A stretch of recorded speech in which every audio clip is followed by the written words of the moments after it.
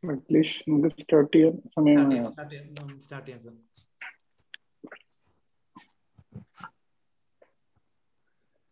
Repeaters are waiting for that.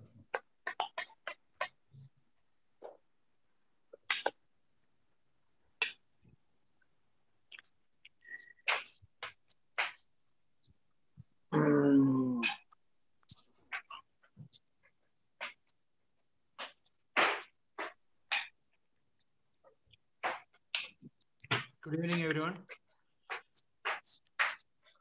We'll start our webinar on orthognathic surgery case discussion. I invite Dr. Joseph Edward, President Aomsi Kerala, to give the welcome address. Thank you, Dr. Akhilesh. A warm good evening to one and all. Respected moderator, Dr. Shankar Vinod, panelists, Dr. Shari Peter, Dr. Suraj, Dr. Manoj Kumar, senior members, colleagues, dear friends. We know that we are packed with a couple of programs for the past 1 or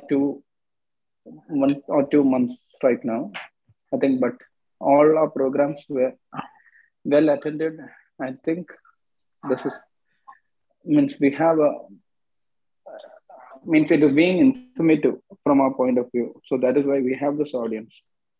Now we had a short trial. We thought we'll have a short trial, which is going to benefit our PGs as well as our practicing professionals. For that, we thought we'll have a topic-wise case discussion, where that PGs get an opportunity to present a case in front of the public, or as like a exam point of view as well. And so that after this, the panelist, along with the moderator who goes on continuing with it, and the panelist with an active discussion, will help the professionals also in planning out and working out and discussing the complications regarding other treatment perspectives and outcomes regarding the same. So I hope this is going to be a trial run in orthognathic, and if this is going to be successful, then we thought we will have the next sessions in trauma or oncology as well as pathology. And so that before exam, our PGs will get an exposure, and we'll select PGs from, we will have allotted for each and every institutions for a PG to present it.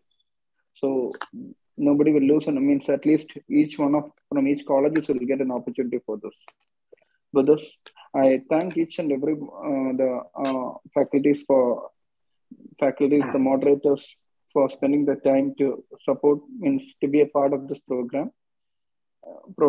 After with the invitation of what we give to them, as well as all the audience who are here to be a part of this program, to share their experience and knowledge and their opinions regarding the same. Thank you one and all.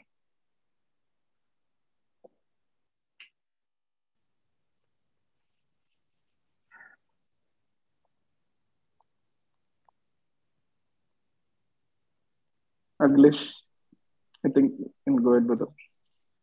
Yes, sir. Now you can start sharing the screen. We'll start with the case presentation, followed by...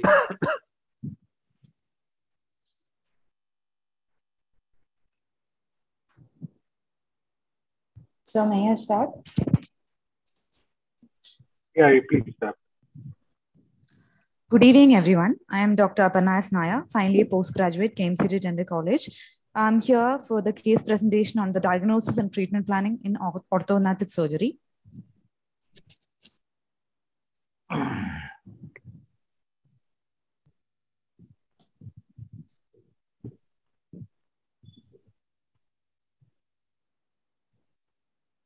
As Shushruta explained to our mankind centuries ago, love of life is next to love of our own faces. Facial aesthetics influence our life greatly. The aim of treatment planning is to develop a plan that will maximize benefits to the patient. A 24-year-old male patient reported to our maxillofacial center with complaints of forwardly placed lower jaw since childhood. The patient had complaints of inability to close the mouth, difficulties in speech, deglutition since adolescence. The patient had no relevant medical, natal growth, personal or family history. On general examination, the patient was found to be moderately built, moderately nourished with erect posture and normal gait. The patient had a cooperative attitude and was adequately motivated for the surgical intervention and had no signs of systemic illness, and the vitals were stable. We go for qualitative, quantitative examination before coming to the professional diagnosis. So the qualitative examination includes the profile examination and the symmetric examination and also the indices. So initially we go for the maxillofacial examination. Encephalic index was found to be dolichocephalic. The nasal index, the patient was leptorhine, that the patient had a tall and narrow nose, and the facial index, the patient had a leptoproscopic face. On the frontal examination, the patient's face was symmetrical and the facial midline was parallel to the true vertical. Coming to facial proposal, the face was divided into three halves, that is from trichion to nathion, trichion to glabella, glabella to subnasal, and subnasal to menton.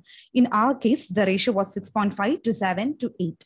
And the lateral 1/5, each face was divided into 5 equal parts, roughly equal to the width of one eye.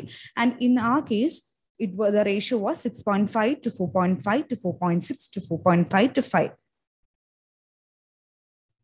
Facial examination, the intercanthal distance was found to be about 4 centimeter. Interpupillary length was found to be 8.5 centimeter. Palpebral width about 7 millimeter. The nasal dorsum width 2.5 centimeter. Ala width about 5.5 centimeter, and upper lip length about 6.5 centimeter. The profile examination, the line was drawn between the soft tissue point of the glabella to the subnasal and subnasal to corneon. And by this analysis, we could find that the facial profile was found to be convex. The facial angles, the nasofrontal angle, or the angle in the diagram, was found to be 120 degree, well within the limits of the normal range, 115 to 130 degree. The nasomandal angle of angle GHC was found to be 124 degree, that is within the range of 120 to 132 degree. The nasolabial angle was angle DF, that is about 80 degree, which was very short of the angle, the normal range of 95 to 110 degree, indicative of upper incisor proclination. The mentolabial sulcus was obliterated, and the cervicomental angle, or the angle IJK, was found to be 115 degree. Analyzing the nose, the dorsal width was found to be 2.7 centimeter. The ala basal width, column, as we can see in the diagram in the basal view, was considered to be proportionate, and the nasal projection was adequate, and functionally the nasal FO was found to be symmetrical. Lip examination, the patient had incompetent lips with the adequate incisal show, and the cupid bow architecture had no anomalies, and the lip mucosal show was high with upper lip length about 0.7 centimeter. TMJ, the interincisal opening was about 40 mm, and the patient did not have any eccentric mandibular movements or deviation on mouth opening. The path of closure was normal, and there were no audible or palpable joint sounds in the patient, and the condylar movements were within the normal limits. In speech, the lisping was present with air escape while saying pa, and no velopharyngeal incompetence was evident. In intraoral examination, we can see the patient had therapeutic extraction of 3/8 and 4/8 6 months prior to the surgery with adequate oral hygiene. And the patient had class 3 malocclusion with anterior open bite and reverse overjet. The tongue was large and forwardly placed. Coming to investigations, we go for facial photographs and also radiological investigations. This is the facial photographs. And radiological investigation, we went for a lateral cephalogram and OPG and CBCT. We then performed cephalometric analysis, which is the quantitative analysis part. And in cephalometric analysis, we analyze the skeletal-based relationships and dentoalveolar relationships, and we analyze the landmarks in sagittal, vertical, and transverse planes. In the sagittal skeletal-based relationships, we used a McNamara analysis because we drew through nasion perpendicular, which is passing through the nasion and bisecting the FH plane. And by McNamara analysis, we could see that point B was quite ahead of the nasion perpendicular, indicative of a mandibular prognathism. And by Steiner's analysis, the angle A and B was less than 1 degree, again suggestive of the skeletal class 3, as the normal range lies between 2 to 4 degree. In size relationship, we went for a mid-face mandibular length differential. That is, we drew a line from condylon to the point ANS, and we show the midfacial length, and again a line from the gnathion to the condylon, we show the mandibular length, and we subtracted each other, these two lengths, and the value we got was about 38 mm, where the normal adult range lies somewhere between 29 to 33 mm, which was indicative of a mandibular prognathism. Sagittal dentoalveolar relationships. As we can see, the inclination of the maxillary incisor as it intersected various horizontal planes, and the angle formed by this intersection was quite greater than the normal values, indicating of the procreation of the incisor. And also in the mandibular incisors, the long axis of the mandibular incisors intersecting the mandibular plane was found to be greater, again indicative of proclination of the mandibular incisors. And also the sagittal position of the mandibular incisors was forwardly placed.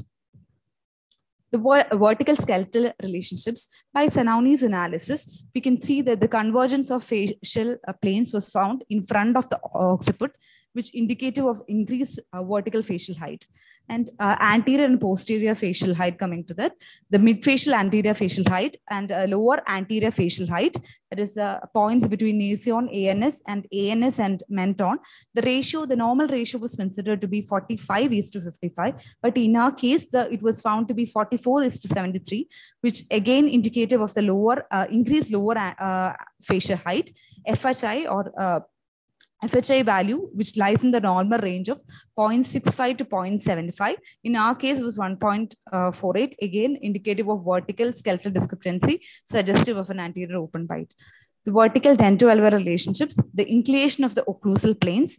In a normal case, the occlusal planes of the maxilla and mandible should coincide, but in our case, there was inclination of the occlusal planes, again suggestive of an occlusal cant, and the mandibular dental height was high, indicative of an increased vertical chin height. The transverse skeletal relationships, we didn't find any significant facial asymmetry. Again, we performed a CBC on this. Coming to the provisional diagnosis, the patient had a nasomaxillary deficiency with vertical maxillary excess, mandibular prognathism, skeletal class 3 malocclusion with anterior open bite. And this was more evident by taking a three-dimensional view using CBCT. And the problem list is a retrograde maxilla, prognathic mandible, occlusal cant, increased maxillary vertical height, increased anterior vertical height, this is open bite. And coming to treatment planning, Manoj sir, if you could intervene. I think we'll stop for the time being till here, and we'll go back to the treatment planning part. So, we can just grab the slide with the patient photographs.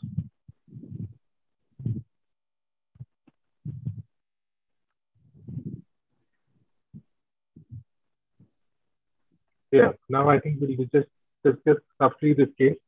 Now, to the panelists, anything you need to know more? Anything, any concerns you have regarding the photographs, the investigations done? Anything? Suraj, start with you.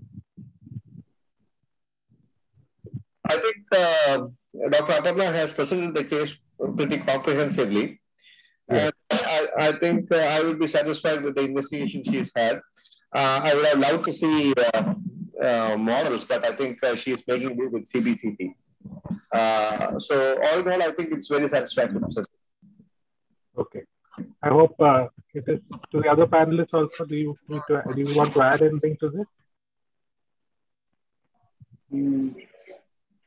Edward? Yeah, I think she's covered all the relevant document, required things of what has to be done. Okay. So let us assume that this is say one patient with self-motivated, and so there are no medical issues with this patient. And of course, we would have liked to see, like Suraj pointed out, models of these spaces. And the basic treatment planning would involve models and model surgery. So I think models, because I think she had planned this using virtual planning, that is the reason maybe she has not shown those models. But again, that photos also could have helped a little bit. Yeah, okay. Then any concerns the panelists have regarding the problem list?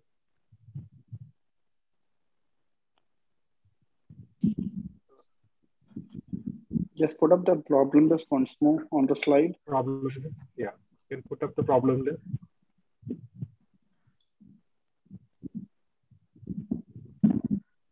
Okay. So, maxilla, prognathic mandible, occlusal cant, then increased maxillary vertical height, increased anterior vertical height, and open bite. So it is a problem list. So to start off, how much should we depend on cephalometric? How much aesthetic clinical investigation, examination? Just an opinion from the panelists. Start with Manoj. We have followed. Am I audible? Yes, yes, yes. We have followed the digital planning. For any cases, we have considered the symmetry, balance, and proportion projections, everything you have to consider. The problem list already explained here. And preliminary, we have done the treatment plan based on the cephalometric analysis. And we have done the CBCT of 1 mm slice in DICOM format and sent the images of the maxillofacial skeleton and also scanning the occlusal surface of the occlusal plane of mandible and maxilla, and also photograph was taken. And we have sent the data. Data collection is very important, and sent the data to the vendor. That is, we have usually sent to the CETAS, Chennai. They are doing the composite, creating the composite images, composite models, that is called registration, by superimposing and aligning these images. And using these are the composite models. By using these composite models, we can do the virtual surgeries. The advantage of the virtual surgical planning over the conventional planning is, since the maxillofacial skeleton is a 3D structures, so when you do the surgery, simulate the surgery, CASS, computer-assisted surgical simulation, we can three-dimensionally mobilize even the minimal rotation, and also if there is any cant, minimal cant, everything we can, rotational moment, everything we can do by using the virtual planning. And thank you, Manoj. What is your this virtual planning? Is there any limitations for virtual planning? Question to me.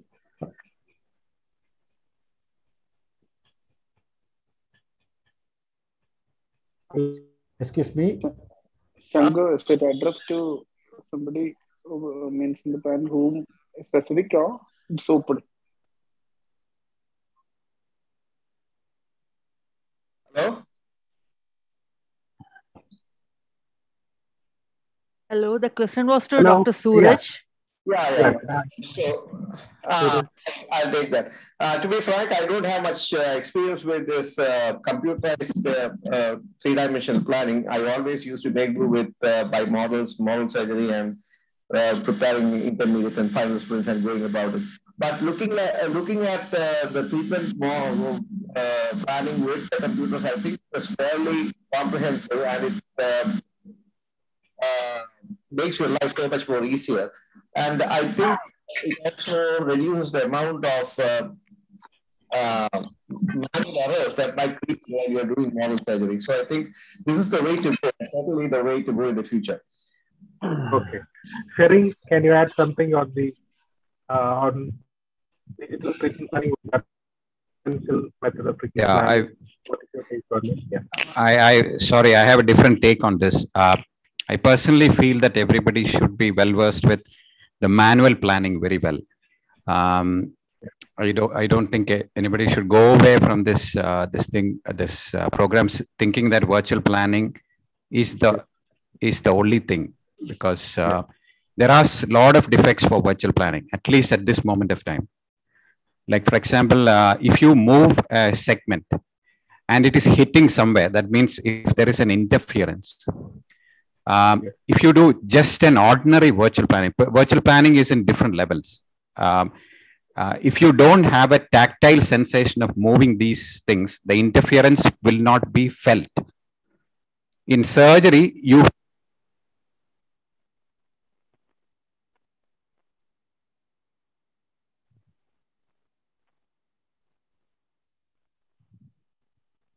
No.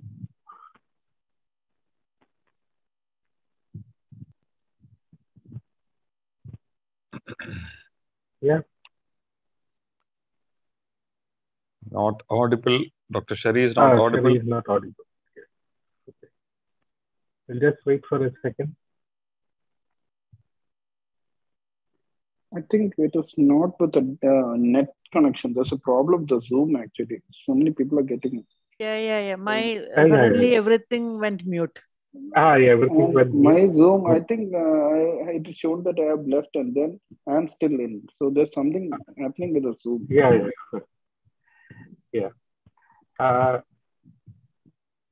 Okay, I think what Shari was trying to say is that because there are a lot of PTs and all there in the group, that we need to. Shankar, by the time I'll take over, I'll just continue. You can add. The thing is, virtual planning, of course.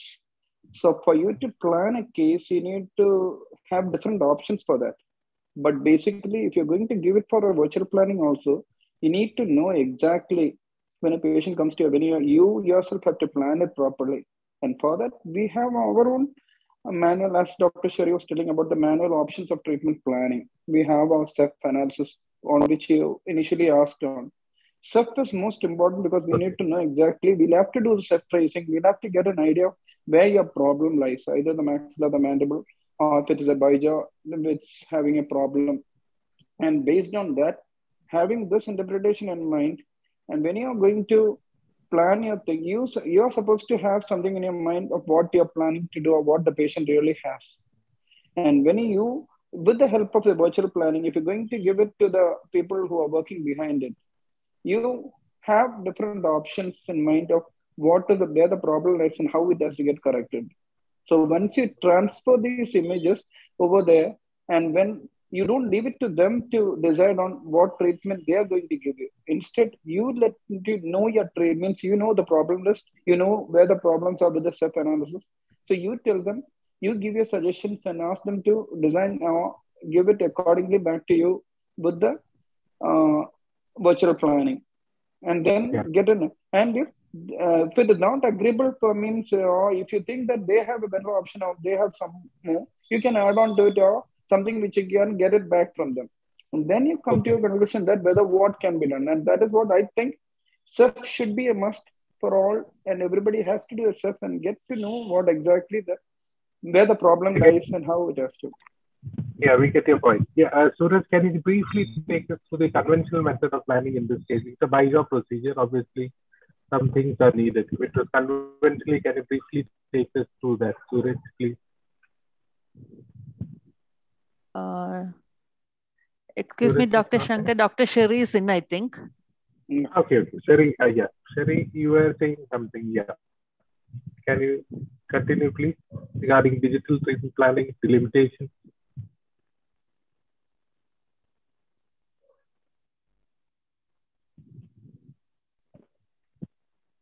Dr. Shari.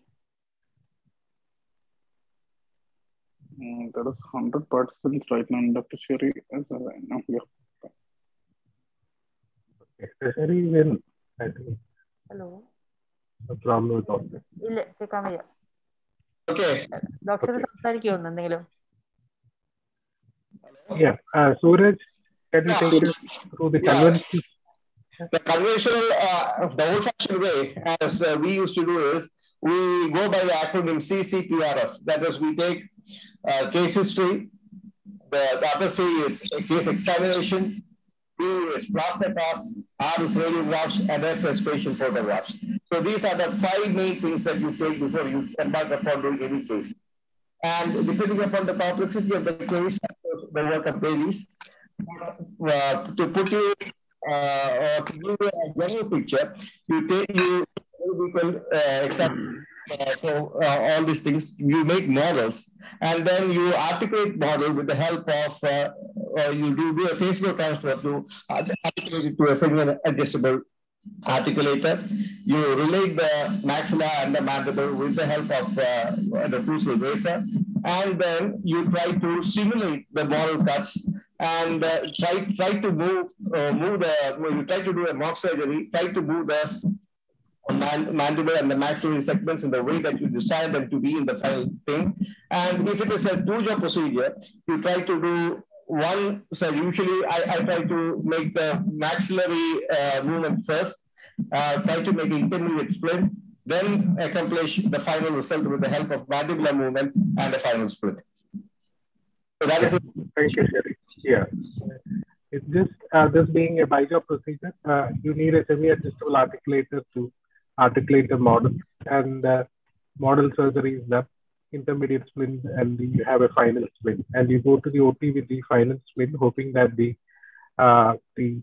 surgery, the mock surgery that you did, you can simulate that onto the patient using the splint.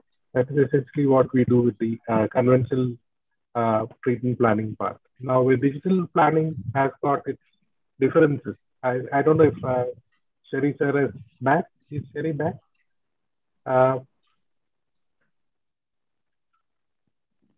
Hello? Hello? Hello? Yes, Sherry is back? Yeah. Dr. Sherry? Hello. Yeah, sir. Yeah, Sherry. Can you take Can you hear me? Yeah, yes. Okay, so yeah. Is it clear? Yes. You're talking about the limitations of digital. Yeah, sorry about the confusion. Anyway, what I was trying to say is when you do a virtual planning on the computer, you don't get especially interferences. Like, for example, when you're doing a LIFO1, your posterior part of the palate is the problematic area because like say you're impacting it. It hits the posterior part. So if you don't correct it correctly, you can't do a LIFO1 correctly. Final position will be this. When you do in a virtual planning, you don't really feel, you can move it the way you want it, anywhere you want it. The interference will not be felt unless the person who is planning has a haptic device, which is a feedback system. So those are not available for an individual. So you can move the computer wherever you want to, the segments on the computer. But the same thing can be done if you do a 3D printing and cut the segment and move it forward and backward, you can get this interference correctly. So this is at different levels. Virtual planning is at different levels. So I think people should not go from these talks saying that all you got to do is just scan it and send it to somebody and then they give you all the splints and stuff like that.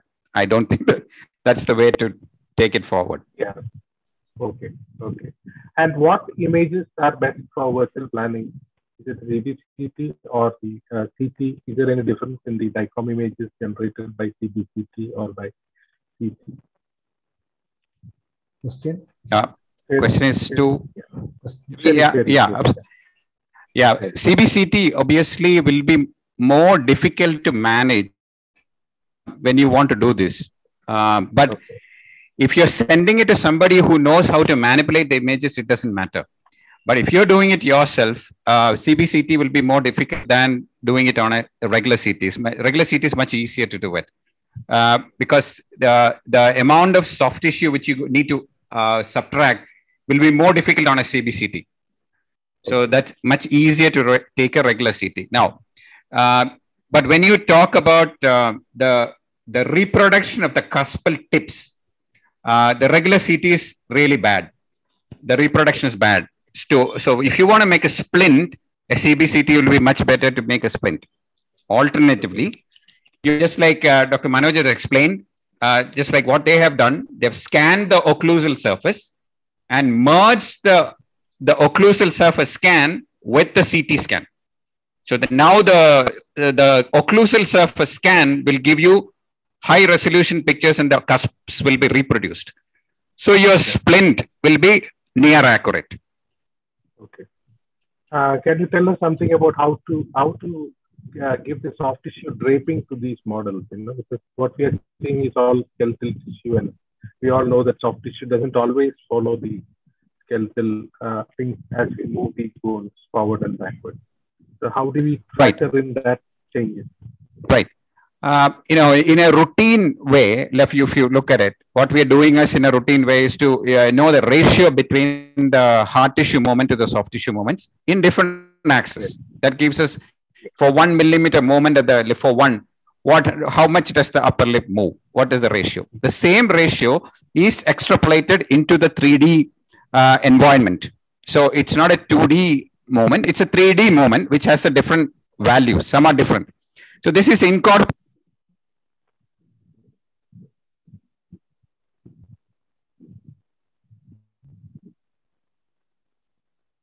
Hello, am I out or I'm not able to hear? Yeah. Okay. We'll just wait for Sherry. But meanwhile, I think what he was trying to say is that you have to factor in the changes, the soft tissue changes that you would expect when you move the skeletal tissue. You have to factor in or extrapolate that changes into your treatment planning. So when you advance it, we know that the lip maybe it is less. Maybe that also you have to factor in. Is Sherry back in?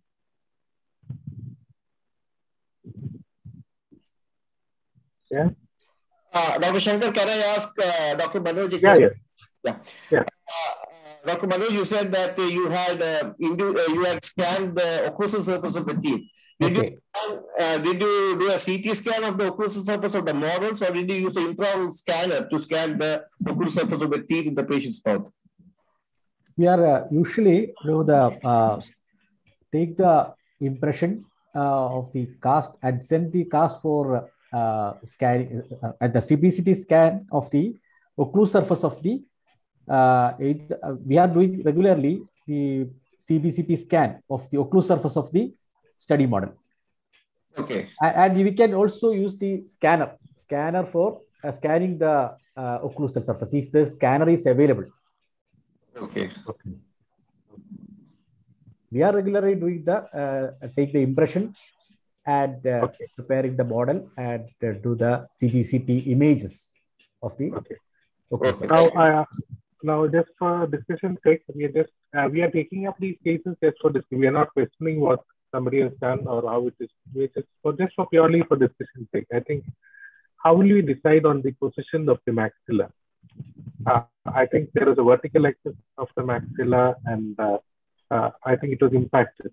So how can we reach that decision? How much to impact? Whether do we need to move this forward? How do we decide on the final position of the maxillary incisors in the horizontal as well as the vertical plane? That Edward, want to take that? Yeah, the thing is, it basically depends upon, once you have your self-analysis, you exactly know how much of your maxilla is retruded up and how much of your mandible is protruded, or is any one of the jaw which is going to be in a normal limits. If you have your maxilla in a retruded position and you have your mandible in a protruded position, where if any one seems to be in a normal limit, there is always a limitation for you to advance your maxilla.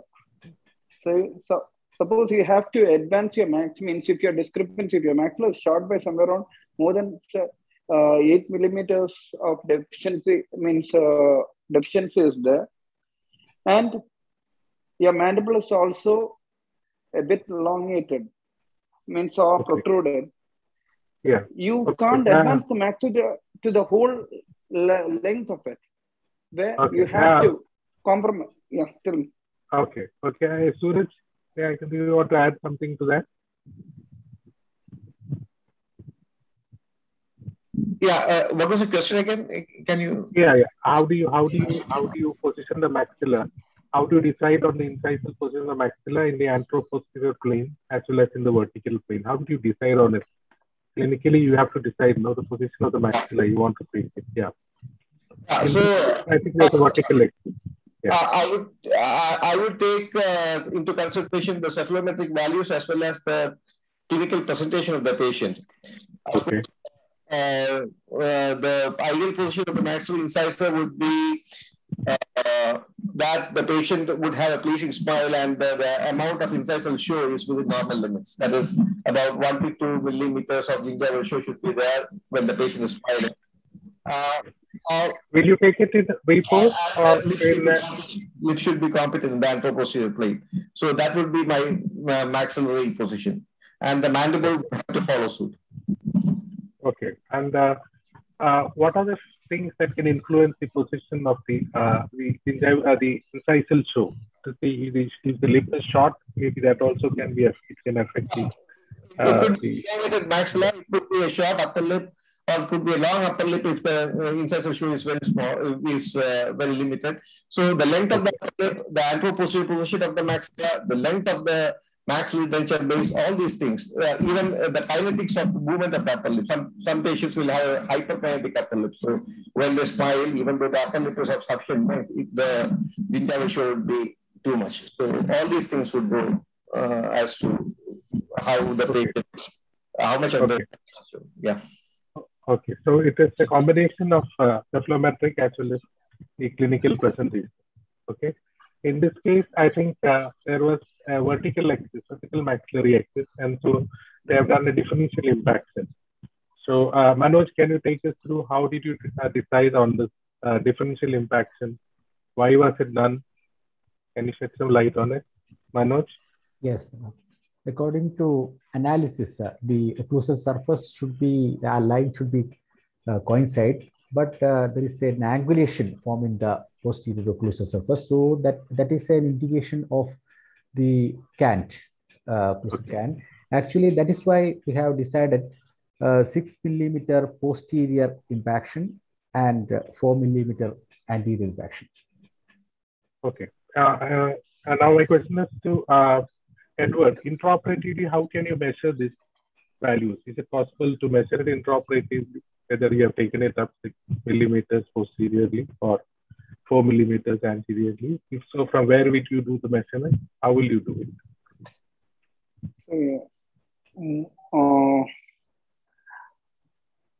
Initially, before I think before we plan our cuts itself, we'll have to make sure that we do the specific markings. But occasional mistake, what we do is usually when we do the markings, we just keep on trimming so that the work cut as well as the level of markings usually gets lost. So normally, if you plan for means if it is a differential impaction of maxilla by 4 millimeter and mandible means maxilla anterior by 4 millimeter and posterior by 6 millimeter, was that what Dr. Manoj just said, right? Okay, yeah. So specifically, I think we'll have to stick on to whatever means the measurements of what we have marked initially and just keep it as such. Otherwise, we would go wrong in impacting. At the same time, if you're doing an anterior advancement also at the same time, we'll have to make sure that there is a bit of variation going to come up in this particular aspect of when we're going to impact it. Okay. And posteriorly, I think Sherry is back. Sherry, can you hear us? Yeah, I can hear you very well. Can you? Sherry, we can hear you. Sherry, we just wanted to know when you're taking into consideration differential impacts on the maxilla, how can we intraoperatively make these measurements? Any reference point? How can we measure this? Whether what you have intended you have achieved on the table. Right. Yeah. One way of doing it is the usual way we do it is we put a pin in the nasion region and measure from the pin down to the orthodontic wire. Because once you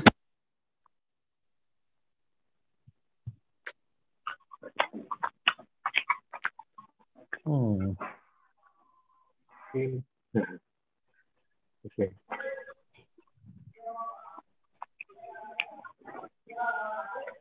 Okay. I think Shelly is having problems in connectivity. So one way of doing it is to have a reference point, especially in the nasion region, or sometimes some of the people use even the medial canthal ligament as a reference point, and that can be used to measure up to the incisal edge or up to the level of the orthodontic brackets and towards the canine and also to the molar region. So you have 3-4 reference points, so you know that whether what you have achieved, what you have set out in the beginning. That is one way of checking it. Also, you can have other reference points also in the part of the maxilla which you are not planning to above the cuts. You can take measurement from there also, so that you know whether you have pushed up the maxilla to the level that you want to. That is also one way of doing it. So in this case, I think it's a by-jaw procedure where maxillary intrusion was done. And now my question is, how do you decide whether to do the maxillary surgery first or the mandibular surgery first? Manoj, can you tell us what is the maxillary first? Maxillary first surgery. We are usually following the maxillary surgery first, and by using the intermediate spring, then do the mandible second surgery. Okay. So, is there any indication for cases in which you do the mandibular surgery first? Any? Not in this case, but any situations where you might do the mandibular surgery first?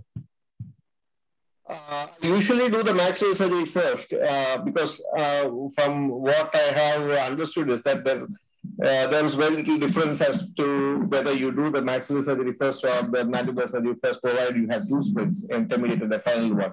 So it has been my practice to do the mandibular cuts first, not split the mandible, go for the maxilla, split the maxilla, move the maxilla, fix it in the desired position with the help of intermediate splints, and then come back to the mandible and do the mandibular movements and fix it.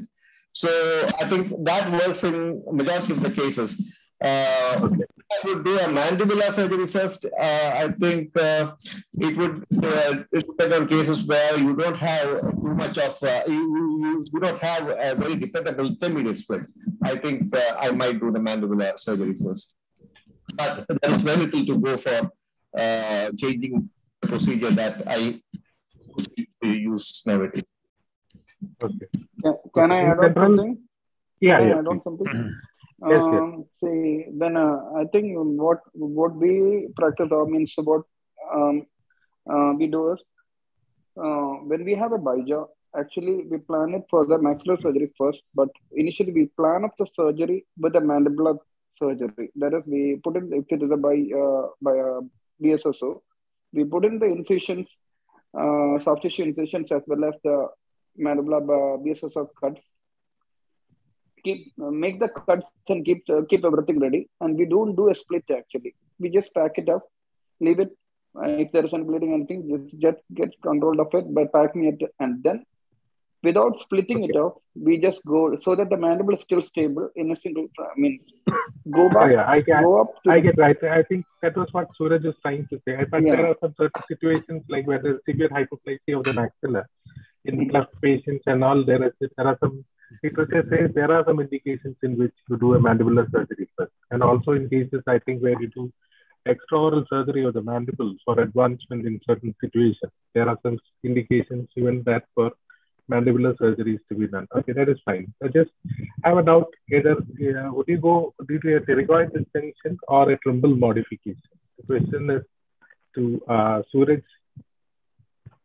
I do neither. I don't do a triple modification, neither do a formal split. What I do is I take the posterior cuts really down, beneath the level of the pterygoids, and then just use the split spreader to spread it out. And usually, and in all the cases, it usually comes disjointed. So there is no need for, at least in my hands, there is no need for a formal pterygoid distinction or a triple modification. Okay, Sherry, are you back? Sherry? Not. Yeah. Dr. Shankar, can I ask you a question? Me? Yeah. What is the posterior reference point you people take when you do a differential impacts of the maxilla? Anterior Sherry told, but what are the posterior landmarks you try to look into? Posterior also to measurement. Sherry, you're back? Yeah, I'm back. Yeah, sorry. Yeah. Can you just continue with the reference point? Yeah. Like Prashant is asking, posterior is going to be difficult. You can use the posterior, like the molar tube or something, to use it for the posterior, but it is unreliable when compared to the anterior point. So you're taking a posterior point on the Lefort 1 segment to the anterior point which you have put on the forehead. You can do that. I usually do that, but it's not reliable. Yeah. So that is exactly why that is where the role of the splint. Yeah. Oh. Okay, gone. Okay. So suppose you take a reference point high up in the maxilla, in the posterior region, in the buttress region. You're not advancing the maxilla, maybe you will get a certain idea. But if you're changing the maxilla, bringing it forward again, there are issues with that. So that is also an alternative you can use. Can I add, please? Yeah. Yeah. I mean, as Dr. Sherry said, posterior is difficult, but then two things that I think one can do. One is you can measure the cuts that you place in the posterior maxilla. And you can measure the upper cut and the lower cut, and exactly in this case, you can make a cut which is separated by 6 millimeters. The problem is there is some degree of telescoping of the maxilla. So it's just an indicator. It's not an accurate indicator. It's just an indicator. Yeah. That is the main issue with the posterior part of the maxilla. Yeah, because of the telescope. The second thing is that you can use an accurate splint, and if the splint seats, you can be fairly sure that you have gained that much amount of intrusion or that much amount of movement. Yeah, I think we are through with the time for this case. So I think we'll just see the treatment, what has been done. If doctor, can you just show us how this was done? Can you take us through the treatment? Aparna?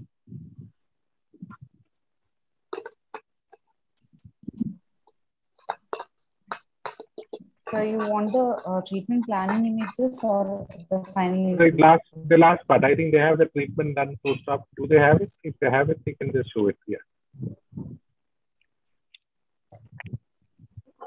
If it is there, that last part. In drop photos are there? Yeah. I think you have. Yeah, you can just run it post-op images. Yeah.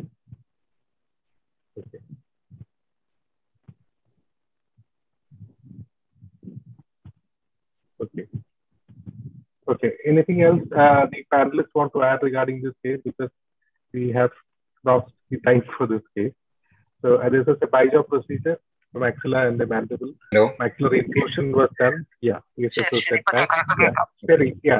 please come. Please tell us, you are saying something about the reference point. Like I said before, I think Suraj has already elaborated on that. The telescoping is the challenge in the posterior. The splint is the way to go, especially we are talking about impaction. Sometimes if you want to do a counterclockwise rotation, you have to bring the PNS down, creating a gap in the posterior. So all these things are highly unreliable if you make a measurement. Because like you said, explained before, if you impact it, that measurement goes out of control if it telescopes. Sometimes that point which you have marked disappears into the telescoping. Yes, yes, yes. And then you can't even know where you're going. So I think the key to the posterior part is still the splint. So that is why the splint is extremely important. And that is why models are important. Yeah. Can you just tell us whether it's pterygoid distinction or would you do a trimble modification? Question is directed to me? Yes, yes. Yeah, the way I look at it is, I would do both in two different conditions. In a regular situation, if you want to, I want to impact or bring it forward or something like that, I would still go for the regular way of distancing the pterygomaxillary.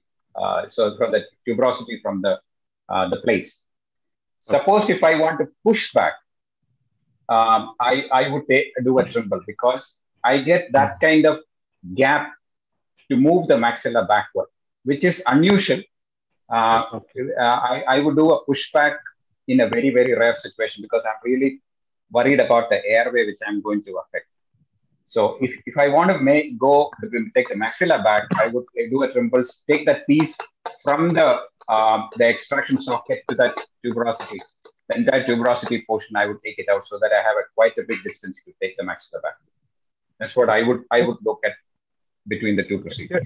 Just one more question, Cherry. Just in this case, how will you position the the condyle in its position before doing the plating for the EPS system? What technique do you use? Right.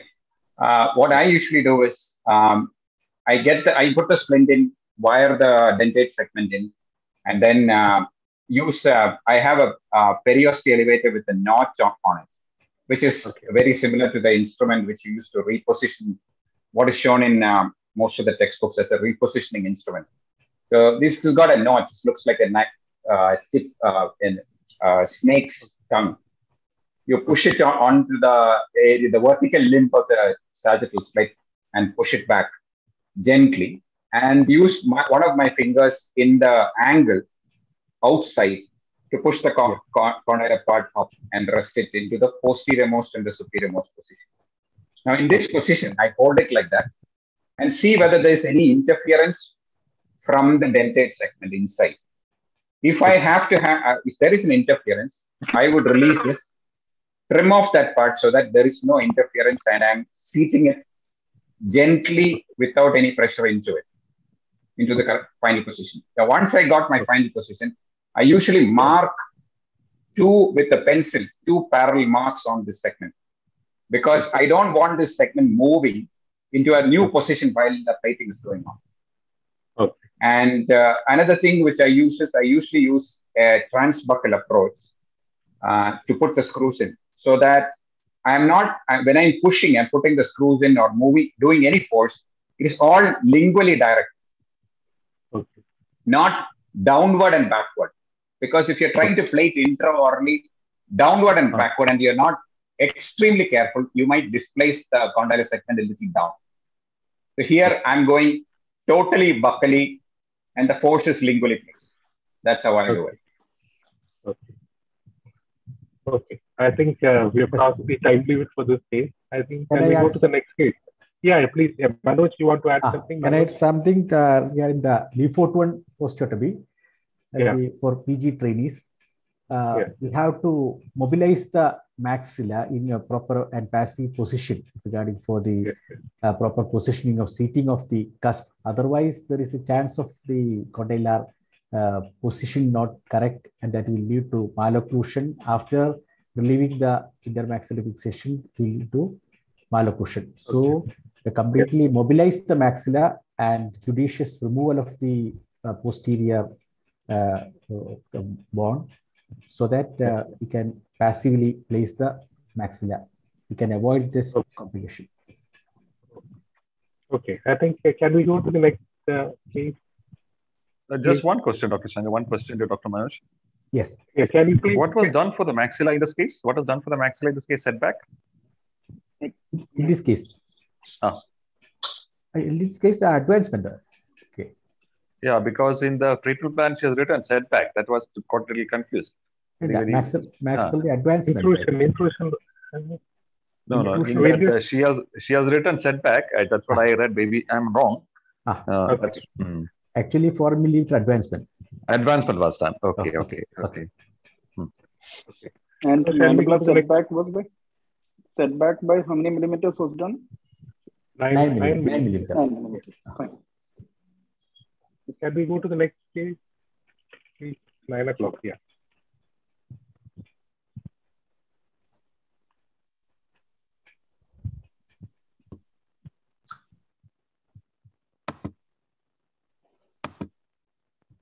Could you start sharing the screen? Yes, sir. Yeah. Sir, am I audible, sir? Yes, very clear. Yes. Please go to full screen.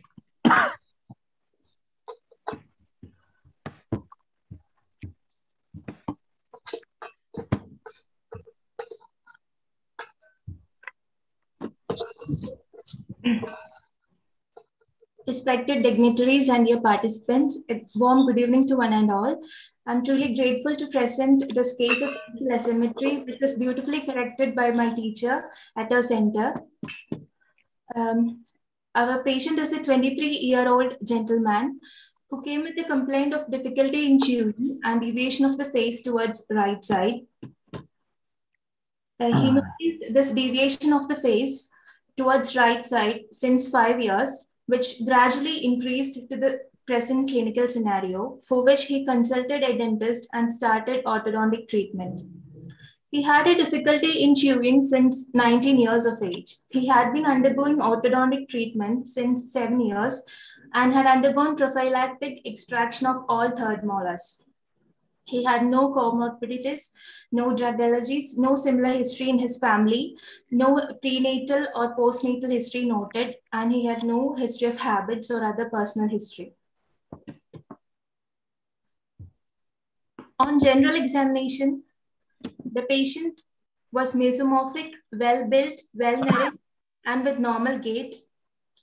He had no signs of pallor, icterus, cyanosis, clubbing, or lymphadenopathy, and his vitals was within normal limit. On profile examination, he had a concave profile and was anteriorly divergent. Extraoral examination reveals mesocephalic uroprosopic face, and there was gross facial asymmetry with deviation of the mandible towards the right side and deviation while mouth opening also.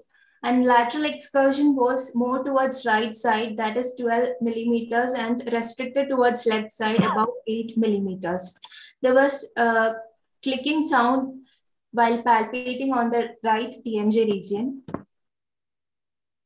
On evaluating the facial thirds, there was increased lower 1/3 facial height and decreased middle third height and deviation of midline towards right side. The patient had a class 3 malocclusion on the right side and Angus class 1 malocclusion on the left. He was skeletal class 3 and he had a reverse overjet, scissor bite on the right side and cross bite on the left. The dental midline was shifted for about 6 millimeters towards the right side. He had been undergoing the orthodontic treatment while at the time of presentation to our clinic. He had a severe shift of midline and cross bite.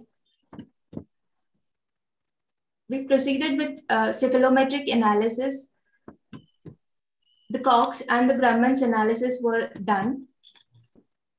In the Cox analysis, the NA-POG value was increased, which indicated concave profile, decreased NA indicative of retrusive maxilla, increased NB indicative of protrusive mandible, and increased NPOG value indicative of prominent chin.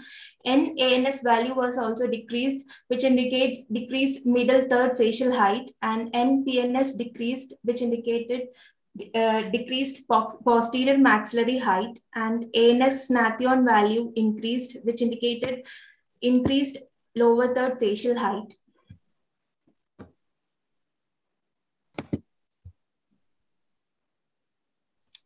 The Gonian-Pogonian value increased, which indicated class 3 malocclusion, and PNS-ANS decreased, which indicated the total maxillary length was decreased.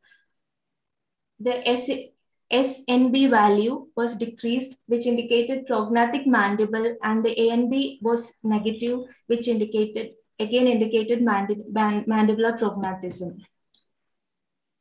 On the frontal analysis, we got a vertical maxillary discrepancy of 4 mm, that is, the occlusal cant was about 4 mm, and the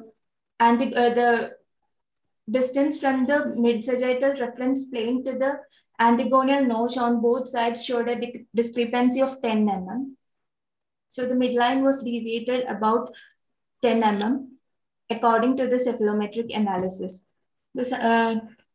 So the summary of the analysis was maxillar retrusive by 3.8 mm, mandible protrusive by 15 mm, and the chin was prominent by 14.7 mm, middle third facial height decreased by 8.7 mm, posterior maxillary height decreased by 6.2 mm, maxillary length decreased by 17 mm, lower third facial height increased by 4.2 mm, mandibular body length increased by 7.9 millimeter, midline shifted towards right side by 10 millimeter, and occlusal cant towards the right side by 4 millimeters.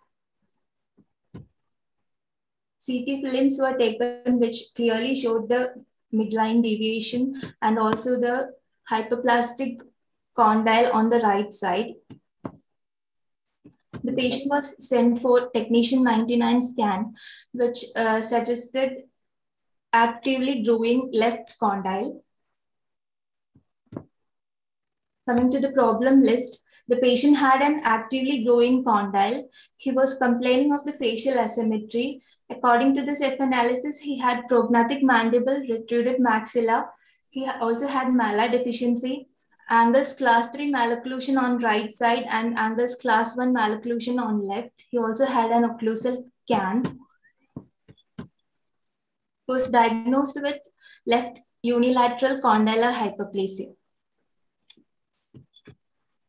The objectives of the treatment were to treat condylar hyperplasia, to fix skeletal discrepancy, and to correct the malocclusion and aesthetic requirements of the patient. Joseph, sir? Yeah, just hold on. Hold on for the... Shangu, should she continue on? No, we'll just wait there. Just, to the panelists, is there some clarity? I think it does look like a facial asymmetry due to a unilateral condylar hyperplasia. So is there anything else you need to know to the panelists? Sherry, do you want to know something? Anything else? No, I'm fine. I think the assessment is quite good. Okay. Suraj? I think I would like to know the status of the mandible, I mean, of the condyle, still whether it is growing or not. So sequential technetium optic scans. I think it is, I'm sure it's coming in the course of the presentation.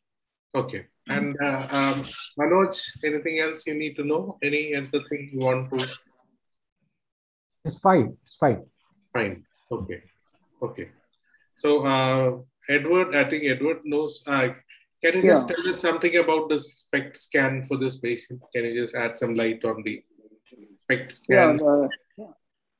This technetium bone scan was being done for this patient, and we found that there was active growth on the right, the left condyle. Okay. So, and regarding the values, as if there is you can see compared to the right to the left, right is somewhere around, the rate of uptake was somewhere around 31.2, and the left is somewhere around 68.8 was the uptake. Okay. So anything more than, as Dr. Sherry was discussing last time, it was more than 10 or something. I mean, it really relatively shows that there is a relative active growth taking up in that left condyle over there. Okay. So the growth is still over there. Okay. Sherry, can you shed some light on this technetium 99 scan, the uptake? Yeah, the SPECT is, there are two types of evaluation here, either a quantitative kind of evaluation or qualitative kind of evaluation. So the advantage of SPECT is to get a quantitative kind of evaluation, which has more reliability than the qualitative one. And the difference should be, when it is significant when the difference between them is more than 10. Individually, you should be more than 55% of uptake on an individual, which shows significance. So this, I think, satisfies both of them because there's a difference of more than 10 between them, as well as an individual one. The left side has 68.8, which is much more than the cutoff line. Okay. And in this case, what we have is an older patient, about 20 years of age. Suppose in a younger patient, how will we go about this technetium 99 scan? Because this is usually after the growth period, I think, what we would perceive as the growth period. Because with a younger patient, how would we interpret these values? The fallacy, in a growing patient, there can be fallacies because the opposite condyle will definitely pick it up. Both the condyles will pick it up because the child, the individual is growing. Okay. So that can be a fallacy, and hence it is sometimes very difficult to distinguish between and also it is difficult to distinguish between a bilateral situation. Okay. If both of them are hypoplastic, between that and a patient who has a unilateral but the opposite side is growing, because both will pick it up. Okay. That is where this relative percentage matters. But it still could be a fallacy in a case of bilateral or an individual which is growing. Is it possible to differentiate between a tumor of the left condyle, which is growing, and the condylar hyperplasia using SPECT? I think the only way is to see that the quantitative pickup will be much more. I think that's the only way. Okay. And correlating with the scans, because the scan will show an absolute big size of the condylar size when compared to a type 1 or a type 2. Okay. So based on the Woodford classification, if you look at the type 1, 2, and 3, and 4, the 4 is where the tumors lie. So I think if you correlate the uptake with the morphological feature of the condyle, is the only way you can actually distinguish between a tumor without doing a histopathology. Means you have not gone in for surgery. Okay. Okay. Suraj, do you want to add anything regarding the basic classification of condylar hyperplasia? Dr. Shiri has elaborated that, and I think we'll go by that. Okay. Okay. So there are the Orthognathic classification, then you have this Woodford's this thing, and a Bishara's class. There are 3 classifications. Requires the PGs to have a look at it. There are 3 ways of how these people describe it. So you have a type 1 condylar hyperplasia and a condylar elongation. I think there is a basic classification put forward by Orthognathic and Mackek, which is usually asked for the PG exams. So I request the PGs to have a look at it. So in this case, can you just go down the slide? Can you just show us the images, the CT images?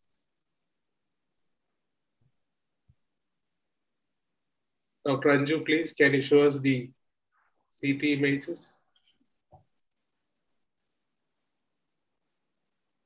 Yeah. So in this, obviously there is a definite problem with the left condyle, and the whole thing is being pushed to the right. Okay. So, and the patient has been complaining this for past few years. So I think that is a basic thing. And in the treatment planning, what else would you like to consider? Of course, again, it's a case of facial asymmetry. Now, there is a disparity in the growth of the mandible as well as the compensatory changes in the maxilla. So we need to start with few points like do we need pre-surgical orthodontics for these kind of cases? What is your take on that? Manoj? Yes. So many articles are there regarding there are so many controversies are there. Then early ages, we go for the high condylectomy, will prevent the more facial deformity. We can reduce the facial deformity in the early age itself. And that depends upon the age of the patient and whether the growth has been ceased or not. So many factors. So there are single stage procedures are there, two stage procedures are there. And the single stage procedure, we can do the either go for the initially high condylectomy or the high condylectomy followed by orthodontic treatment, high condylectomy followed by the orthognathic surgery, and single stage surgery. By doing the virtual planning, we can combine we can do the high condylectomy along with the correction of the facial deformities. These are the four type of treatments. Okay. Edward, do you want to add something on the staging of the procedure? Anything, your take on that?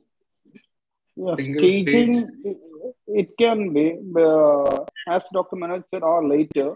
If you want to plan this particular case, you can either plan it in a multiple stage procedure by first correcting the condylar means the correcting the asymmetry part with the resecting of the condyle, correcting the hyperplastic part of it, so that your soft tissue and your muscles get adapted in such a way that you correct a bit of deviation of the mandible with your elastics and all. And once this settles down, you then plan your second stage of treatment as a regular orthognathic surgery procedure. But the only factor what here it has to be considered here is the patient has to go for a multiple procedures, and the cost of it is going to be a bit. But that has got its own benefits.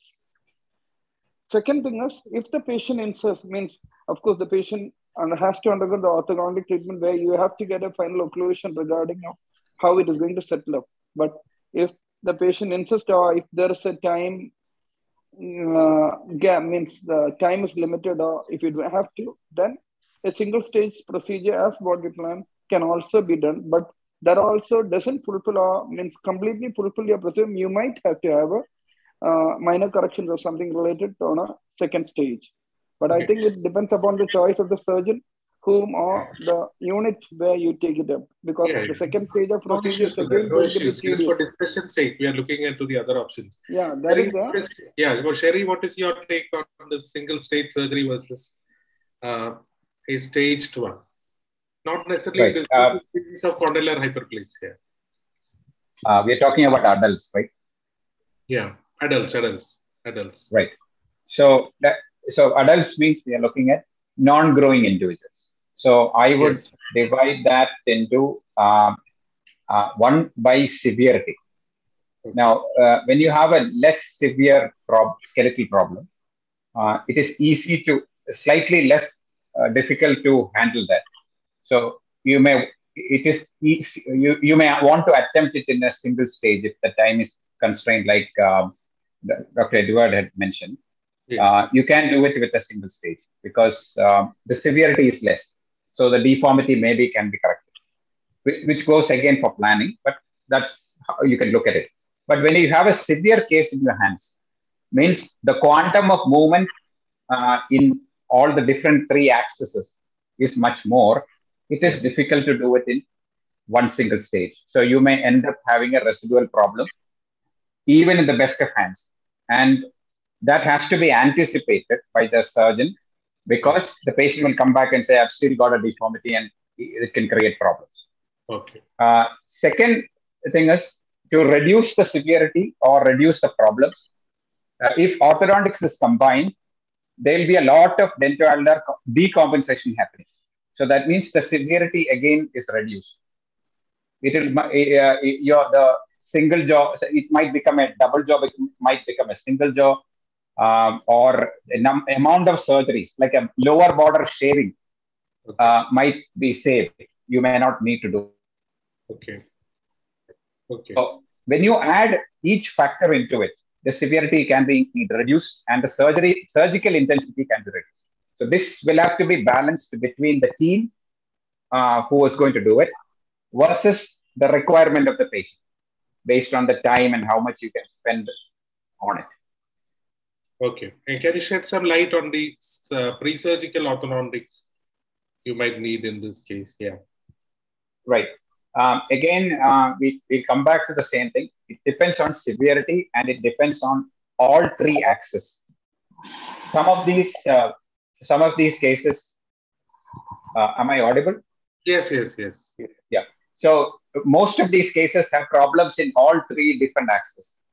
So I would look into each of these axes, find out what is the skeletal deformity, what dentoulnar compensation has taken place in that particular plane, and try to decompensate. Mostly in a facial asymmetry, in a hyperplasia, what happens is there is a vertical component, which is the challenging thing to correct. For example, if the mandible on the side of the condylar hyperplasia, there is an increase in posterior vertical height, leading to a lateral open bite tendency. So into the lateral open bite, the upper dentition will overrupt. The lower dentition also will overrupt.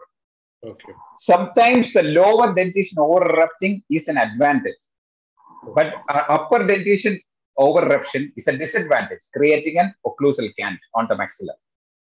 So in such cases, if you can intrude the extruded teeth, you may even sometimes skip one jaw surgery completely. But the orthodontist should be capable of intrusion, which is slightly difficult, but with today's TADs, availability of TADs and everything, this becomes more easier, which could not have been done before the pre-TAD era, which was very difficult to intrude. So now it's become easier. Again, intrusion of lower posteriors also is possible.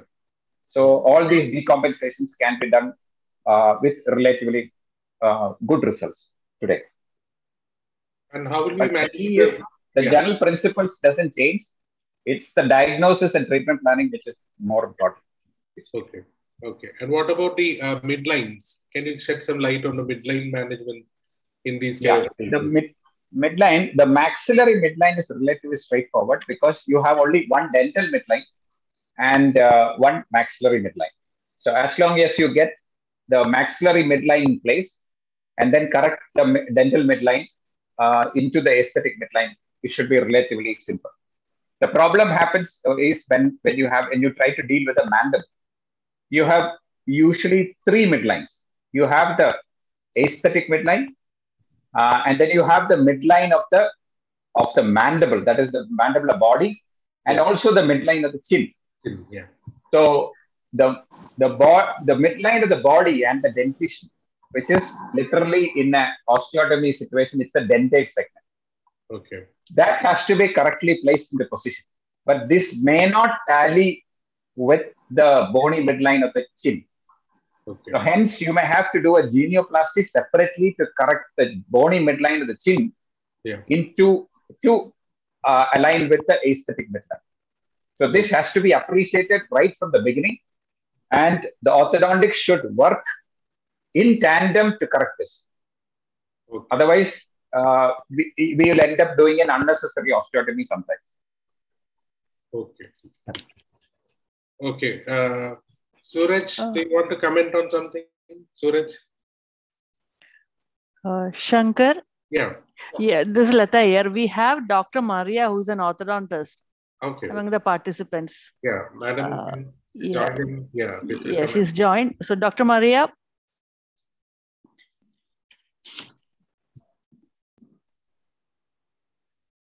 Yeah, I think she's not there. Okay. Yeah. Okay, Suraj, do you want to add anything to this? Suraj? Yeah, I think regarding staging, I think the most important thing that I'll take into consideration is the complexity of the surgery that we will be undertaking. Yeah. And I will stage it if it breaks down the surgery into simpler surgical procedures than it is in a one-stage surgery. So, as Dr. Sherry very correctly pointed out, if orthodontics could lessen the surgical burden, then I would certainly do orthodontics in order to save a procedure or to reduce one procedure or to reduce the complexity of the surgery. Okay. Yes, I have three terms. One is high condylar shape, high condylectomy, and condylectomy. Okay. So in not specifically in this case, when you have a case of condylar hyperplasia, if it is in a growing stage, what will be the procedure that you would probably be doing? I'm talking about 15 years, 14 years, 15-year-old patient. The panelists can join in. Anybody wants to comment on that? Am I audible? Yeah. Yes, Shankar. Yeah, okay. Sherry, can you add some light on the type of whether to do high condylar shave, a high condylectomy, or a condylectomy? In which of these situations will you be doing? Okay. Yeah. Right. So, see, like you said, we are talking about a growing individual, 14, yeah. 15 kind of thing, right? Yeah. So the growth is not over. Yeah. So point number one, we don't know how much this individual will grow. Nobody has a clue. Okay. But we know for a fact that if you let it grow, there is a high chance that it will overgrow, and as it overgrows, dentoalveolar compensation will kick into place. Yes. So you're talking about the condyle keeps growing, the posterior vertical height will increase, open bite will increase, upper teeth will extrude, lower teeth will extrude. So you are having, at the end of this, you may end up with a bigger deformity. Okay. So the question is, are you going to let it grow like this? Okay. And then manage a bigger deformity in the end, which might be more difficult. Will you wait for it to burn out? Maybe. Yeah, you're trying to let it burn out. But in the bargain, you're going to get a bigger deformity to manage, which is more difficult, obviously. Yeah. Now, let's take two situations. You have a condylar elongation versus a condylar hyperplasia. So in elongation, what happens is it just elongates. The morphology, that is the buccolingual thickness, the posterior vertical height does not change. Okay. It's just basically, and the occlusal plane also doesn't change much. But upper occlusal plane is more or less okay. Okay. It just shifts towards one side. Yeah. It's more a horizontal growth problem than a vertical growth problem. Whereas in a hyperplasia, a true hyperplasia, you got a bigger condyle, posterior vertical height will increase. There'll be lateral open bite. Midlines will not shift. Mostly, in most of the cases, the midline will not shift. The whole face will start to have what is called as facial scoliosis. It will start to shift. Okay. So that is a much more bigger problem than elongation. So let's say you have an elongation in your hands. Okay. Much easier to correct. And if you do cut off, in this case, the posterior vertical height is not much increased. Yes. The deformity is much less. You go and cut the condyle and make it smaller. Now you increase the deformity. Rather than that, if you go and shave that, idea is to stop the growth. Okay. You go and shave it, the growth stops. You're not created any more deformity. Yeah. And high likelihood that it will stop growing. Okay. You have to monitor this case to make sure that they are not growing anymore forward. So maybe the orthodontist will put in a functional appliance or start a fixed appliance and hold that mandible back so that it doesn't grow. Okay. And monitor this case. How many millimeters of the condyle are you taking going to take out? Yeah, this is just shave means it's like few millimeters. 3 millimeters. Yeah. Okay. 3 millimeters, max 3 millimeters. 3 millimeters. But when you have a huge condyle, a big condyle, you know that is hyperplastic. Yeah. Going and trying to shave the top 3 millimeter may not do anything major to stop the growth. Yeah. Even if it stops the growth, you have a deformity there. Okay. So in such cases, the condyle is huge and elongated, and it's a hyperplasia case. Okay. I would go in and try to remove more. Okay. The Nixon talks about taking the condyle to an extent where it becomes symmetrical on both sides. Okay. That is one option you could do. Again, not fully proven, but these are followed by certain units. Yeah. But I think the key is to monitor this patient. Okay. because you might still end up in another deformity, but definitely less in intensity and much easier to manage. And if the orthodontics keeps an eye on it, this dental compensatory mechanism also can be slowed down. Okay. Okay. So in this case, can we just go down? What was the? Can you see the treatment planning that was done? Can you have a look at that? Yes, sir. Yeah.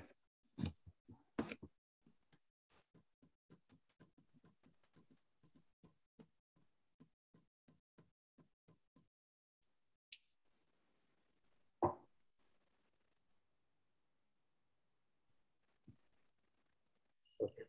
So we have a better idea of the maxilla and the mandible. Okay. Next slide.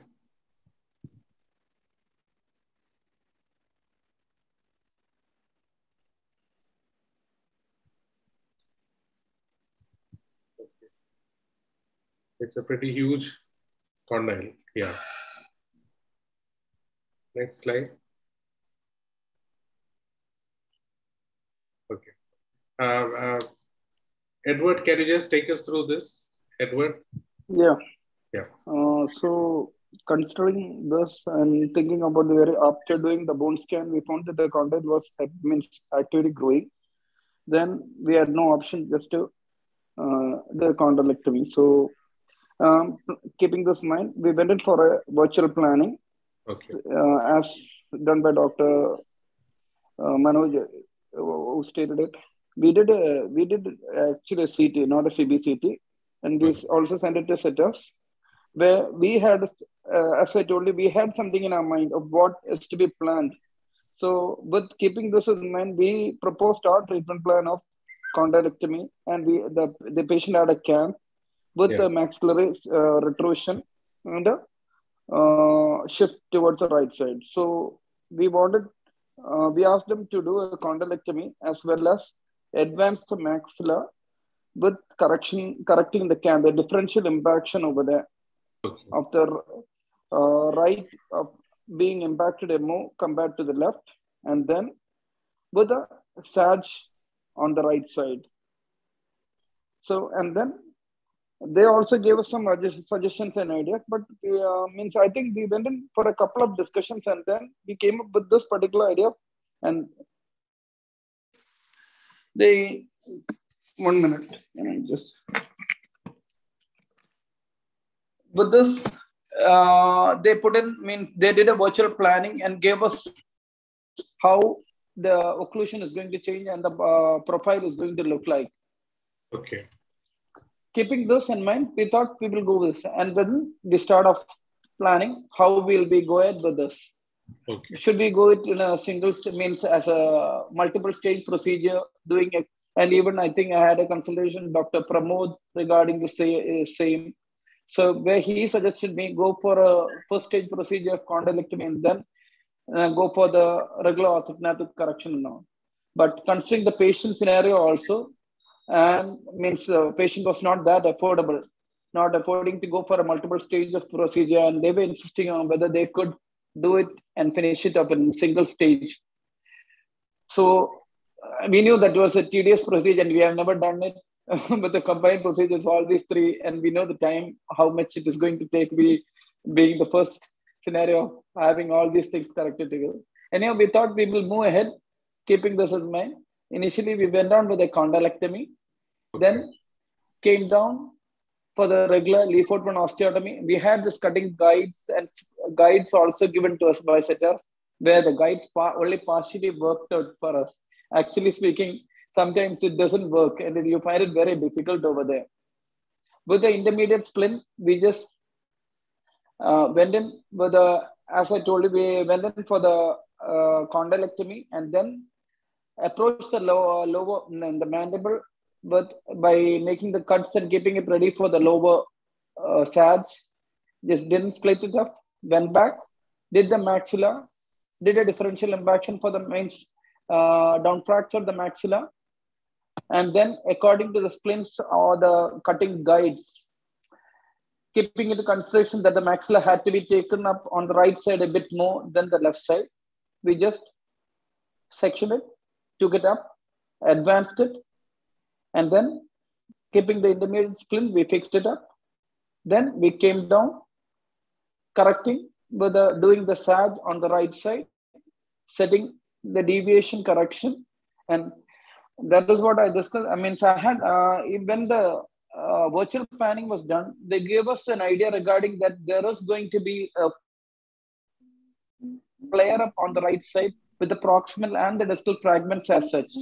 But actually speaking, when we went in with the procedure of the sag, we didn't get a flare of the proximal fragment as such. And that was because I think we had a, I think we would have gone wrong, or the condyle would have got adapted on its own, thereby preventing, because what we planned is, if suppose we have a flare on that side with the proximal and the distal fragment, we should have gone for there was a lower border, means there was also a plan for the resecting, means the lower border shaving or resecting a part of the lower border in order to correct that the body height was a bit more on the left side. So we thought we'll just have that segment also in the proximity in between. But unfortunately, fortunately, when we did a sag and when we tried to fix it, we found that there was no gap as such. And by the time this was also done, it was also a pretty bit late. Then we thought we'll just settle off with this particular, all this 3-stage of procedure, and we'll see how much it settles and then decide on whether any additional steps of correcting that lower border correction for the left side or anything, if there's anything there, we'll plan it for a 2nd-stage procedure later. And that is how we ended up. And right now, when we see the patient, we can see that there is a flattening of the left side with a mild increase in the body height, I think, on the left side, which has to be corrected. And that is a minimal thing. Now we can just augment it and do a shaving or whatever according to the 2nd stage of planning. And that is how we ended it up. Okay. Thank you, Edward. Manoj, do you want to add something, Manoj?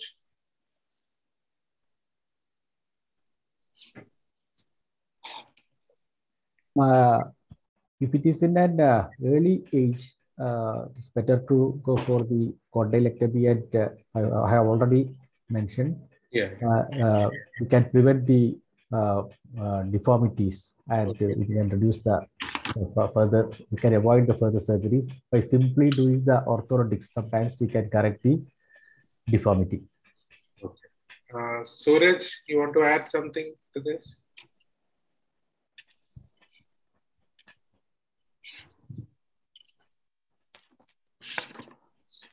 Suraj? Anju, can you get the photographs of the post-op occlusion? Yeah. I just have a concern regarding the, when we do these kind of procedures, I just want to take 2 things. One is, how do you manage the anesthesia? What are the things you will take into consideration when you plan the anesthesia for these cases? And 2, regarding the need for blood transfusion. What are the policies you follow regarding that? Can I just ask a question to Joseph before you go to that? 1 second, Prashant. Because we are a bit late. I just okay. Yeah, just 1 second. Yeah. Who want to take? Sherry, any light on the anesthesia things that you would like to consider when you plan to do surgeries like this? In surgeries like this means you're talking about condylectomy with... major case. A major case which takes a lot of time and planning, operative time. Whenever you're planning for a case which takes, in this case, I think you would have taken more than 4 hours, I think, for this case. No? Definitely, yeah. So while planning this case for anesthesia, because there are PGs also in this group, so just what type of anesthesia would you prefer? Do you have any preferences? Intubation, anything specific, anything you want to look into the... All that is planning thing, no, because we are taking up this case for surgery. So what are the anesthesia things you would consider? What are the other parameters like requirement of blood for the intraoperatively? How will you manage those situations? Yeah, I would. Yeah. To me, the key thing is the preparation. Okay. Number one, I would plan my splints and positions and everything, so that I take much minimum amount of time fiddling with the segments which I have osteotomized, because I don't want to speculate on it. I want to be accurate. So I should be having different splints based on, say, whether it's a Bimax, it's an intermediate splint, or a fine splint based on how much you want it. Okay. Two, I would get all the measurements written up so that I can refer it while I'm operating. I don't want to, again, fiddle around and waste time. So talking about time, I would like to prepare for any unexpected bleeding, everything. So I would cross-match and get bloods ready, especially because when the maxilla is involved, and also a lengthy surgery is involved in that. And regarding time, I would take it very seriously, because I don't want to be tired at the end of this procedure. Because if anything untoward happens, I should have enough energy to bail out myself out of that mess which I've created. So keep bleeding to the minimum. So I would give a local anesthetic infiltration as before I go and scrub, so that the local anesthetic kicks in by the time I come and drape the patient and get in and start cutting. Okay. Also, whether if steroids or any drugs to be given in the right time before I put the knife on the patient. And also have a very good rapport with the anesthetist and explain to them what I'm going to do at what point I'm going to do that. For example, I may want a slightly reduction in the blood pressure as I'm down fractured the maxilla. Okay. So I would tell them that time before I try to down fracture, I would tell them that I'm going to do it and it's going to bleed. So that if in case they want to bring the blood pressure down, they have given enough time to do it. Okay. Okay. Routinely, do you use hypotensive anesthesia? No, not routinely. But if it's a lengthy procedure, I would try to request for a hypertension. Not for the whole period. I don't want it for the whole period. I just want it only just after the maxilla comes down. Okay. Because that's the time I want to just get things under control till I get the bleeding under control, and during that time. But I would, even if I ask for it and they are maintaining the hypo, I would ask them to bring the blood pressure back before I finish the case. So because I want to know where they're oozing from, or if there is any oozing. I don't want the hypertension continuing on to the post-op. Okay. Have you ever used autologous blood transfusions? No, not me. No. Okay. Okay. Anything else, Manoj? You want to add something regarding the preparation part? I have one doubt. What about the fate of the after condylectomy, and what is the fate of functioning of the TM joint?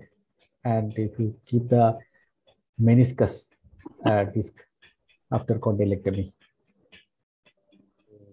If there is a stump left behind, I think there would have been you could have done something about it. But other than that, I think you let the musculature and the guidance with the elastics to take care of it. That's all that you can hope for, I think. Suraj, you want to add something? Now, for long procedures, of course, there is the option of hypotensive anesthesia, but I always make it a point to get the BP right on track before I plate the maxilla. Because once I plate the maxilla, and if it is bleeding and if the hypertension is reversed, then later in time and the fine bleeding from the posterior maxilla, it's very, very difficult. Also, I make it a point to feature the nasal mucous membrane if it is strong. Okay. It could present bleeding late, especially during extubation. So these are 2 points that I would keep in mind. Do you place Surgicel anywhere in the maxillary? Are you doing a LeFor, Surgicel, or any other? I used to impact some Surgicel or even Abgel at the point where the maxilla is in the new position posteriorly with the pterygoid plates. But I do not know whether there is any evidentiary value to it, whether it stops bleeding or whether it produces any hemostatic effect. That is something that I do as a force of habit. Also, I used to keep some axial in between the segments in a saturated osteotomy. Whether it does anything good, I'm not very sure. Okay. Okay. And can I ask a question, Joseph? Yeah. Dr. Joseph? Yeah. Can you hear me? Prashant. Yeah. You said Yeah, you did a unilateral right side sagittal osteotomy. Am I correct? Yeah. Right. Okay. So what made you take a decision on that instead of bilateral? And did you do a junioplasty also in this case? No genioplasty was done on this case. Okay. Why I went for a unilateral surgery? Because totally we are just going for a condylectomy on the left side. Anyway, your deviation and your elongation, the ramus, increased ramus height and all is going to get reduced with your condyle according to the precise measurements of what we have planned earlier. We're just resecting the condyle. So the left side is going to get adapted and shifted towards its exact position, where you need to correct the right side sagittarily in order to get a proper occlusion. And that is what we planned during the virtual planning itself. So you could achieve, you said you could achieve that without a left sag. Yeah, am I correct? We don't have to do. Yeah, right. Correct. Okay. And you didn't do a genioplasty also? No genioplasty was done for this case. Okay, because considering that is an excellent result actually what you've achieved. Okay. The only thing is this left side has got a mild flattening with a vertical length on the body. So what about the left side mandibular body height? Did you do any shaving on the left side, lower border? No. At that particular stage, only these three: the condylectomy, Leaford one with unilateral sag. Right.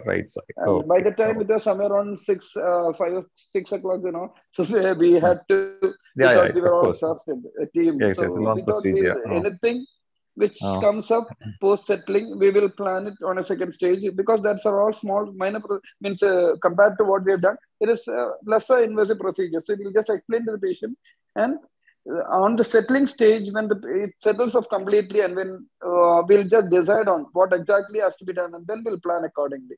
So that was the right decision. Can I intervene, please? I think we have overshot the time that has been allotted to us. So I can take some closing remarks from the panelists. You want to say something? We'll start with Suraj. Suraj, you want to add something? We are closing this presentation. We have crossed the time. So can you want to add something? Say something before we... Yeah, I must congratulate both Dr. Manoj and Dr. Joseph for wonderful pieces. I think they have presented this case very, very comprehensively. And we have had many learning points from this. So I congratulate all of them, and I my side for conducting this. Thank you. Dr. Manoj? Yeah. Thank you all the panelists, Dr. Shari, Dr. Suraj, and Dr. Edward, and moderator, especially the moderator, Dr. Shankar, leading the session very nicely, and it was a very nice session. Thank you all. Shari, you want to say something?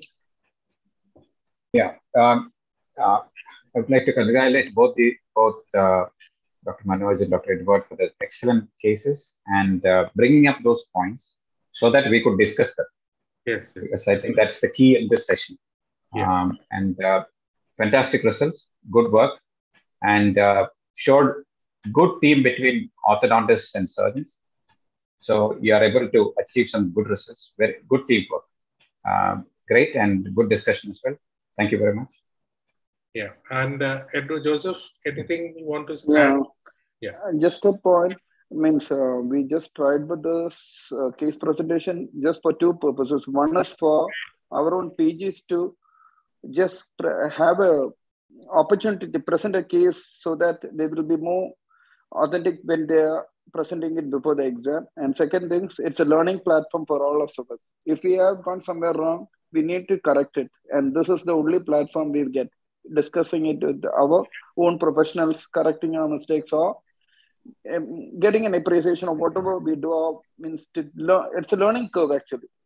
Yeah. So take this opportunity to thank all the faculty, means the panelists and the faculty, the PGs have attended and the colleagues.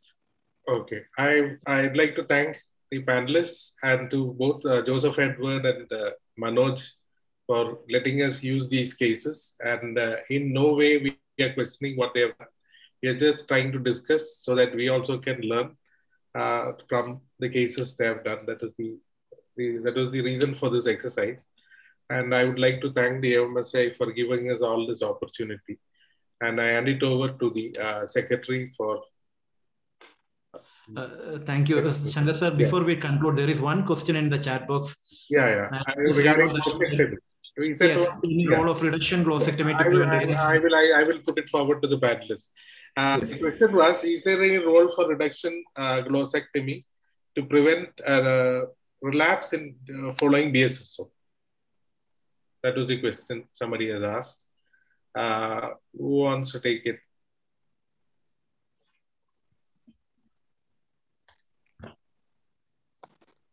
Suraj, you want to take that? Any role for reduction glossectomy to reduce relapse in following BSSO? One of the reasons for relapse is, of course, a large tongue, but that is more of a dental relapse than a skeletal relapse. So, in which case, if there is a possibility of dental relapse, I would consider reduction glossectomy. But I think one of the most pressing things that will contribute to relapse would be reduced airway space. So, I think in which case we will have to do posterior lingual reduction or uropalpoplasty or whatever to prevent it. So I think that this would reduction uroplasty would rank much less in my consideration to prevent relapse than an airway particularly. Okay. Unless, of course, it's an exceptionally large tongue or something, it's a problem. Yeah. Okay. I think I hand it over to the secretary for further thing. Yeah. Thank you, sir. Yeah. So we have come to the end of the session today. And on behalf of AMSC Kerala, I would like to thank the moderator, Dr. Shankar Vinod, our panelists, Dr. Sherry Peter, Dr. Manoj Kumar, and Dr. Joseph Edward. Also, the postgraduates for taking the valuable time and meticulously preparing the case presentation. You missed Suraj. And Dr. Suraj. And Dr. Suraj. And Dr. Suraj. Sorry, sir. And I would also like to thank all the participants and those who shared their questions and doubts to make the programs more interactive. Thank you, Leda ma'am, and thank you, Dr. Varun Menon, for coordinating the session. I hope all the participants will give us a feedback, both positive and negative things, so that we can improve upon our program next time. Thank you all. Yeah. Hoping for your involvement in our future programs also. Good night. Yeah. Bye. Good night, and once again, thank you all. Thank you. Good night, all. Good night.